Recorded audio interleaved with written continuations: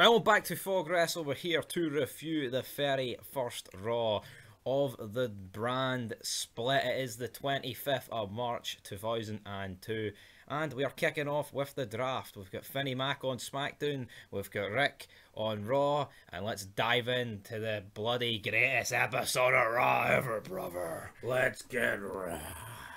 Second day in intro. Going forward, we will be doing the reviews, reviewing Raw, reviewing SmackDown, top 5 moments for Raw, top 5 moments for SmackDown. So if you enjoyed the Ruthless Aggression era, then fucking get tucked in, get your seatbelt on, because we're going for a ride.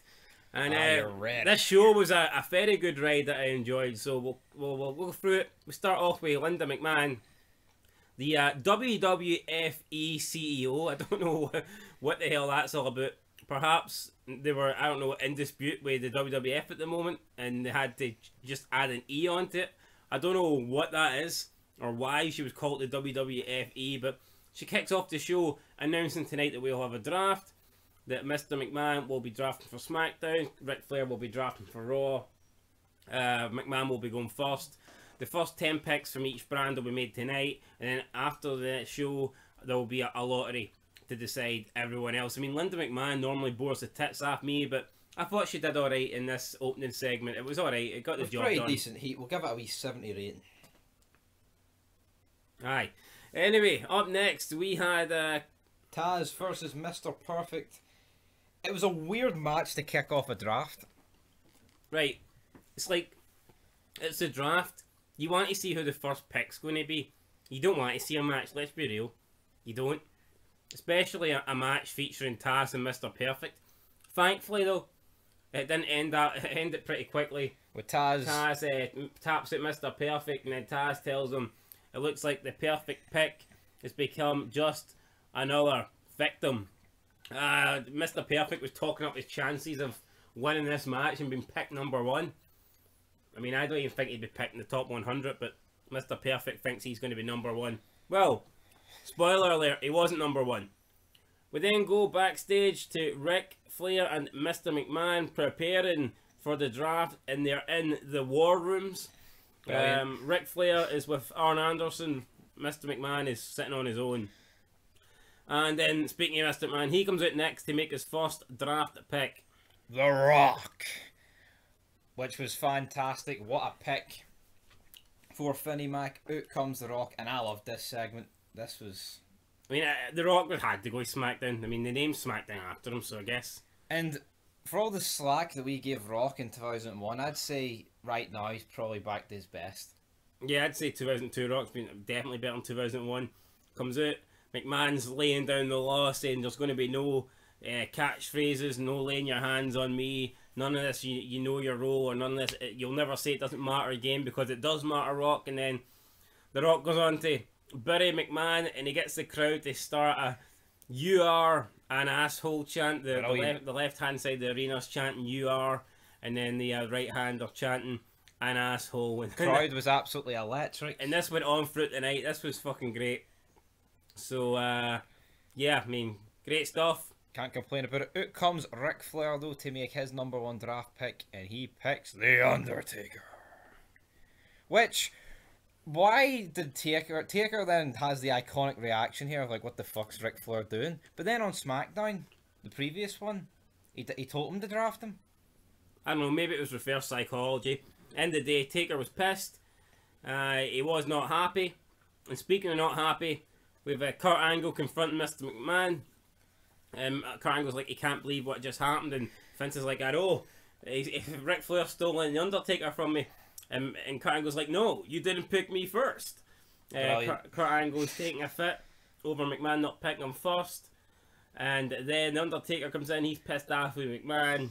Taker says McMahon promised him that Ric Flair wouldn't pick The Undertaker. And Undertaker says McMahon owes him one, and that he hopes he's a man of his word before walking out. So, I mean, so far we're off to a great start. Great show. I mean, I'd say apart from Taz, Mr. Perfect has been near a 10, like, to that point.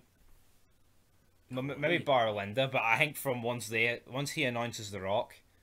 Yeah, but even then, I mean, come on. Taz, Mr. Perfect was alright. But I wouldn't include it in a 10. No, I've not. Like, but just Well, because so I'm just letting you know. doesn't mean the show can't get a 10 just because Taskmaster Perfect took 3 minutes of it. No, yeah, I'm not saying that. Right. Anyway, up next. No need to start greeting over it. With Edge and DDP versus Christian and Booker T, I guess this means the show isn't a 10 because we've got a match. Oh god. Oh. And this just shows you guys, look at this. This is a mid-card match. And you could even argue DDP and Christian are lower mid-card. And you'll see if this match happened today, it'd be main event of Mania. And it just shows you how strong the roster is here. But Booker T gets the job done on his former WCW colleague. And the heels pick up the win. We then have Kurt Angle McMahon backstage. Kurt Angle basically forces McMahon into picking him. He says, no, if you've got to think about this, smart McMahon, Flair's going to pick me because I'm an Olympic gold medalist. So McMahon picks Kurt Angle. He says he won't pick the NWO because Ric Flair doesn't want poison, but he does want Olympic gold medals. Yes. Yes, that's what happened. Right, then you go on then. Right, so then Mr. McMahon announces the second pick is Kurt Angle. Oh, really? Did I not just say that? Kurt Angle freaks out, hugs McMahon. Great wee segment, and then Kurt Angle's leaving. He turns back round, and he says to McMahon, "But you should have picked me first." Goddamn right. And then that is funny wee segment there to end it. So, up next, Ric Flair comes out, and he decides that his second pick is going to be the NWO. Hall, Nash, and X-Pac being drafted as a trio. The pick that Kurt Angle says would not happen, it's just went and happened. Mr. McMahon, next we see him with Kurt Angle. He's furious. He says, "Damn it, I wanted the NWO." Ric Flair stealing all his picks. He's not happy with Angle. And then he's on about who he's going to pick next. Mr. McMahon says he kind of wants to pick RVD. Kurt Angle's a bit surprised. McMahon says he's not a massive fan of RVD, but he wants the Intercontinental Championship for them on SmackDown. And then Kurt's like, "Hello?" He said, "I can get you the Intercontinental Championship. Just Book the match." Yeah, put me in a match with RVD. Which McMahon does. And I'll bring home the Intercontinental Championship for SmackDown. And then Kurt Angle recommends another pick for McMahon, and that is a returning guy who will be back soon called Chris, the Family Killer Benoit. Yep. So McMahon picks him, Angle leaves, McMahon's got Benoit, he's going to have the new Intercontinental Champion tonight. McMahon's like, maybe she should have been number one in regards to Kurt Angle. So another great backstage segment, which I think probably only Kurt Angle could pull off. Like the perfect goofball. I mean, how can a guy be World Championship material, gold medalist, and still pull off the goofball gimmick and actually make it great? He could have been number one, like he could have been. He could have been. But talking about number two for Monday Night Raw, brother, we have the NWO. They come out and they confront Ric Flair in his war room. This just seemed a bit off to me, though. Yep. I don't know. There's just something off about it. You've got like 6 doing the talking for them. And then Ric Flair announces that they're going to get along with his next pick, and he picks Kane. But like Ric Flair said that as if the NWO had beef with Kane. Which they should have, guys, because it should have been Nash against Kane at Mania. But the NWO at this stage didn't even know Kane existed. Yet Ric Flair thought he was getting like one over on the NWO by picking Kane. So I didn't really get that. Would have made much more sense if this was Austin. Yeah, well, he's not eligible, so. Yep, he's not eligible. When will he be picked? And he wouldn't be getting picked first, so I mean, let's just be fucking real here. Anyway, up next with Trish Stratus versus Ivory. Don't know why this is happening. Ivory's not been seen for ages. Appeared last week, and then I don't know, jobs out to Trish in like a 2-minute match. I mean, all these matches tonight have been quick. It's evident that they know what's important tonight. It's the draft. So we quickly get this match over with. And then we cut to Mr. McMahon for making the fourth his way choice out to the ring. No chance. Dun -dun -dun -dun -dun. And he picks the immortal Hulk Hogan, brother. Am I boned to pick with this, guys? Why is he picking Hogan 4th and Benoit 3rd? Like, I get it. Kurt was like, Ric Flair's going to pick this big man, but you've got to pick the Hulkster over Benoit, no? Yep, I think so, 100%. That's just... He's even doing the wee taunts. Out comes Ric Flair, though. And he drafts Rob Van Dam to Raw, and then that's when we have the McMahon angle hang about Rob Van Dam. Wee bit out of order there, big man. Fuck. I jumped the gun. Oh, damn it. But anyway. And then when you think you're done with great segments, The Rock and Hulk Hogan backstage talking about joining forces one more time as if they've did it 100 times, even though they only did it once before.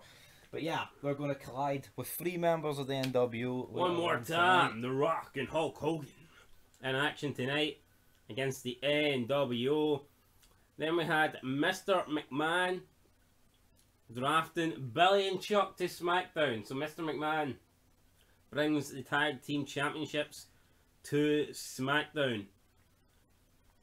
I think it would have been funny. Instead of picking Kane, he could have been like, we're going to bring these guys in to sort you out, Billy and Chuck. I think that would have been a really funny comedic effect. But then I guess he's trying to scare them, so it would have been a bit stupid. I think it would have made more sense if McMahon was trying, like, doing it as a joke on them. Yeah. Something like that. But then we have Hogan and The Rock taking on the NWO. And when 4/5 of the match looked done, that's a bit of a problem. I mean, you can just tell Hogan here, man. You see when he was doing the run and ducking in the big boot, he just looked like a 70-year-old man. 4/5? Well, X-Pac looks like he's off his head. You think so? Aye. I thought he carried the match, like. No, yeah, I think he was good, but I think he just looked off. Alright. 3/5 of the match are off their head. 3/5 of the match can't work. And The Rock's just none of that. Aye, so, yeah, The Rock, Hogan, versus the NWO. Hogan's off his head on his ego. So the NWO is beginning to beat up The Rock and Hogan. Kane comes out to make the save. Comes in. Starts bartering the NWO. Scott Hall gets a choke slam for his worries. At the end of the match, Hogan's celebrating with The Rock and Kane. He's celebrating as if they've won. They announced that the winners by disqualification of the NWO, and then Hogan freaks out as if he can't believe what was just announced. It was very goofy, guys. When it was obvious. And I've seen Hulk Hogan do this 100 times. Like, what is his problem? I mean, he must have knew it was a DQ finish. It's like a cartoon character. I know that's what wrestling is, but I mean, no, but it's retarded. I mean, what result was he expecting? What result was he expecting? I know, it's a disaster. Anyway, though, McMahon comes into Flair's war room and he wants to declare war, man. He's arguing about the draft, all these picks. You want to pick all the champions, brother? Or Kurt Angle's going to kick Rob Van Dam's ass. Then he pushes him into his seat and then Arn Anderson's like, whoa, I'm holding you back, nature boy. Right, was there any more picks at this stage, or? Nope, I don't believe there was. Was there? No, I believe there was. I believe Ric Flair picks Booker T. Yep, and then McMahon picks Edge. So yep. That's 7 and 7. 7 and 6. Like 7 and 6. So what's the next pick then? 7 and 6. Well, they go to Jeff Hardy, Billy, do they not? Well, that's alright then. Jeff Hardy, Billy. Decent enough match. Jeff Hardy picks up the win. Yep, Jeff Hardy. Quick win, another quick match. They came out in a cool attire, the Hardys, and later. Yep. It's like then they go to Ric Flair. He's backstage in his war room. He says that his next pick, he's going to be getting the most dominant tag team of all time, and he is starting that with one half of the Dudley Boys. He picks Bubba Ray Dudley. Then McMahon appears and says, I see what you're trying to do, Rick, and you ain't going to get the best tag team ever, because my pick is Devon Dudley. So Dudleys have been separated. They have a wee moment. They shake the hands. Yeah, they're like, kind of sad. Like, I get what McMahon's doing, right? I get that he's stopping Rick from getting the Dudleys, but would you really want one of the Dudleys without the other? And would you waste this sort of high pick on it? Like, I mean, it's just... I know. It's a bit... Yeah. But nah, it's McMahon. He wasn't putting his ego to one side. He just wanted the shaft of nature boy. And anyway, Reverend Devon's a great gimmick. McMahon knew what he was doing. The Rikishi comes out for a match. But yeah, Regal. But before it can happen, Brock Lesnar comes out, attacks Rikishi, big F5 on the fat ass. Pretty impressive. Then we have Jazz checking in from WWE New York. She says that she's going to be the only bitch on 2 shows. And this kind of made no sense. She's like, oh, I can't wait to get my hands on Lita and Trish. And it's like, well, hold on here. You just had a match at Mania with both of them. Oh no, but I thought it was alright. Like, yeah, apart from that, I'm going to be the only bitch on 2 shows. That was a pretty good line. JR and King, who we haven't actually mentioned much on this show, but they're just great. Yeah, they didn't really have much standout moments. Like, well, JR said the last time he was involved in a draft was Vietnam. So, but you dodged, Jerry. Up next with Flair McMahon. Mr. McMahon comes out and says his next pick's going to be Brock Lesnar. Flair comes out and he's like, Vince, it's not your turn. It's my turn, man. And McMahon's like, no, I know it's not my turn, but I'm going to pick Brock Lesnar. Now you get 2 picks. And Rick's like, nah, it doesn't work like that. You don't change the rules. And Rick picks Brock Lesnar. Who would have thunk it? So McMahon pissed. He said he's going to pick a guy with just as much potential as Brock Lesnar. And he picks Mark Henry. Imagine thinking you were picking Lesnar, but then you end up getting Mark Henry. Sexual chocolate. That's soul destroying. Then we go to Ric Flair.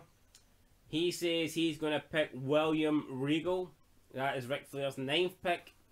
William Regal's shown in the draft room waiting. He's like, but I'm loyal to Mr. McMahon. I kissed his ass. You know, so I mean, that was good. Ric Flair says to McMahon says to Flair, I see what you're doing. You want all the championships. I tell you one championship you're not getting, the hardcore championship. So McMahon picks Maven. And he stands up like Ed for Ed and Eddie with his monobrow. I mean, I kind of feel like McMahon's picks are going to shit now. Yeah. I mean, they started off strong, but I mean, his last 3 picks have been Mark Henry. Well, his last 4 picks have been Devon, Mark Henry. Who else? The guy you just mentioned. Maven? Maven. I picked someone else before that. Who else did he pick? Can't remember, but regardless, I can't remember who it was, right? But then McMahon's like, oh, Rick, it's just down to you, your last pick. And Rick picks Lita, and then Mr. McMahon's laughing about this. He finds it funny that McMahon would waste his pick on a woman. Flair. Yeah, McMahon finds it funny Flair would waste his last pick on a woman. And then Rick's like, I think the crowd have said it best all night. And he gets the "you are an asshole" chant going again. So, I mean, all these wee segments were fucking great. And I think this is when the show's good. See when it's like matches that are just quick. And you've got like lots of different wee backstage segments. And it's like, it's switching up from one scene quickly to another. Brilliant. I mean, that's when wrestling's good. See now you put wrestling on, literally the fucking first segment could last 40 minutes. And no one wants that. And it's very slow and boring and methodical. This was like quick action. Well, 1 minute you're in Ric Flair's war room, next minute you're in McMahon. Well, 1 minute someone's coming to the stage and you're getting a quick match, and then they're doing a backstage interview. Then somebody picks somebody, and then you see the reaction of the person getting picked. It was just, you know, like back and forth, quickness, and now it's just shit. Then we go Kurt Angle, Rob Van Dam, another match that lasted like fucking 2 minutes max. Ends on a DQ. Edge comes out, they attack Angle. Then Stephanie McMahon discusses her triple threat match tonight with Michael Cole. Says she's going to become the new champion, first women's champion. Then we get the triple threat match: Stephanie McMahon versus Jericho versus Triple H. Which was better than the Mania match? Well, maybe. I don't know. Fuck it. I mean, none of the matches in this show were great, were they? No. The NWO one was probably the best. Triple H wins with Spinebuster on Stephanie McMahon. Good to see Triple H get the Spinebuster over. It shows you that he doesn't need to win every match by pedigree. I'm surprised there wasn't a 2.5 kicker. Oh wait, it's no Dynamite, big man. And then Stephanie McMahon at the end realised she's lost. Security come, escort her out the ring. Crowd starts singing na na na na goodbye.